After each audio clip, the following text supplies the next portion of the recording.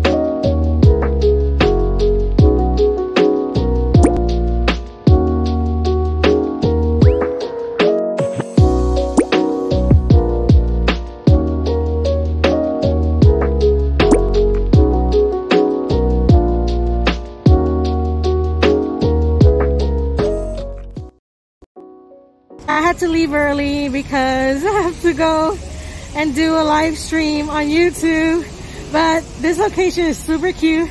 I had so much fun. Oh my gosh, now I have to go run to the bus stop. So I'm back home and I actually got back earlier than I thought I would, so that was actually perfect because I was able to set everything up and the live stream is in 10 minutes. So I just want to close off this vlog by saying that I had such a lovely Saturday afternoon and evening. It was just so nice to be able to talk to other EXO-L and talk about our favorite songs, our biases, while just enjoying everybody's company around me. And then I was only able to see like an hour or so of the concert, but everybody was cheering and singing along. And I would have loved to stay, but you know, I had other responsibilities. But yeah, I'm so very grateful to all the organizers, you know, the whole staff for organizing such a lovely event to, you know, celebrate EXO's anniversary. It was just such a really nice experience, and I'm just happy to live in a city where these type of events are being held, you know, by fans, for fans. And yeah, we have to do all we can to support, you know, these type of events. So yeah, thanks so much for stopping by. I have to go because the live stream is in a couple of minutes. So yeah, take care everybody, stay safe.